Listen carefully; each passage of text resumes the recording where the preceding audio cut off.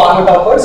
We are going to continue our discussion with stereoisomerism. Now we discuss a very important point: counting the number of optical isomers. It's definitely very important question in the NIPER entrances or the GPAT entrances. Definitely have a question given a compound and tell how many optical isomers this compound is exhibiting. So this for count number of optical isomers, we have two cases: a very primarily simple case and a little bit complicated case. Now, the very simple case is what? The end carbons are structurally not similar. What do I mean by actually end carbons? Now, this is what I mean over here is can be explained by this compound. The one we see over here, this compound is an aldehyde group and this is an alcohol group. So this end carbons that we see is actually not similar. This is one aldehyde, this is actually an alcohol. So this is what I mean by end carbons are structurally not similar. Those two carbons are not structurally not similar. This is a classical example of glucose where you can see the end carbons are structurally not similar. So the number of isomers for in these cases will be given by a simple formula of 2 to the power n.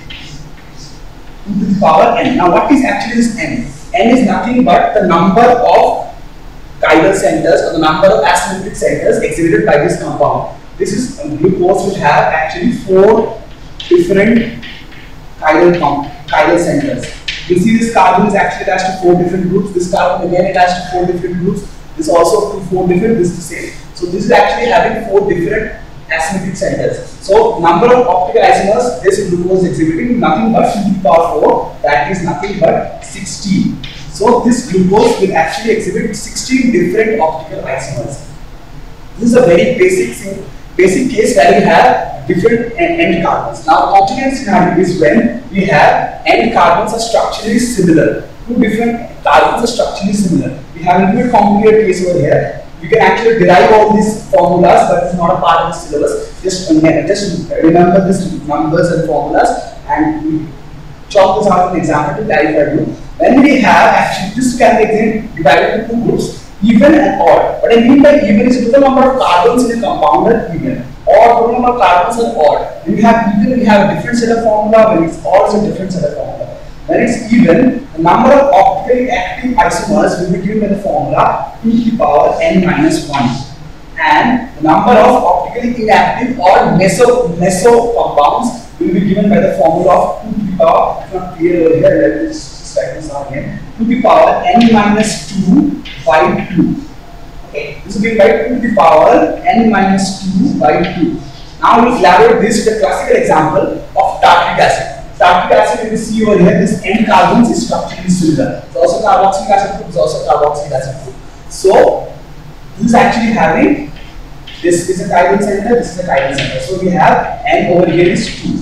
So we have 2 chiral centers. Now apply this formula over here. Number of active isomers will be 2 to the power 2 minus 1. So this will be number of optically active will be 2 to the power 2 minus 1, 2 to the power 1. So this number of optically active isomers is 2. Number of optical isomers is 2. And the number of optically inactive or meso isomers will be given by 2 to the power n minus 2 by 2. So this is actually 2 to the power 2 minus 2 by 2, which reduces down to the power 0 or 1. So we have in tartaric acid, we have actually two optically active, 1 optically inactive. So totally we have actually 3 isomers. 3 optical isomers, 2 optically active, 1 optically inactive. Now, when it comes to the case of odd, when the total number of carbons are odd, this is the number of 10. Remember, this total number of isomers, the formula, we don't have a specific single line formula for optically active and optically inactive. What we have is a formula is total number of isomers. Total number of optical isomers will be given by the formula to the power n minus 1. And the optically inactive compounds will be given by the formula to the power n minus 1 by 2. Just remember these formulas, by heart these formulas. This can be given in the exams. To the power n minus 1 by 2. So number of, if you ask number of optically active isomers, we actually have to subtract to the power n minus 1 minus to the power n minus 1 by 2.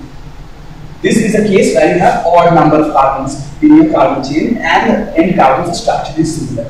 Just by heart these 2 formulas. This is very simple over here. So we can actually count total number of isomers. In this case, a very important part, very easy part, and just do a quick exercise of tartaric acid and get this. So continue with the after discussions. We all have other discussions on stereochemistry.